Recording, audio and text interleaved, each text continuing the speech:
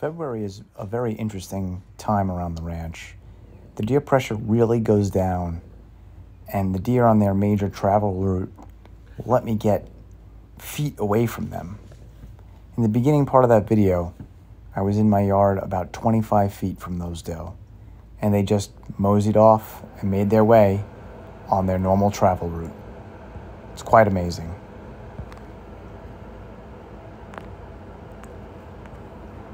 Encounters like that do not happen during the season. It's like they know. And just like every day, they make their way through my food plot as they head across my property.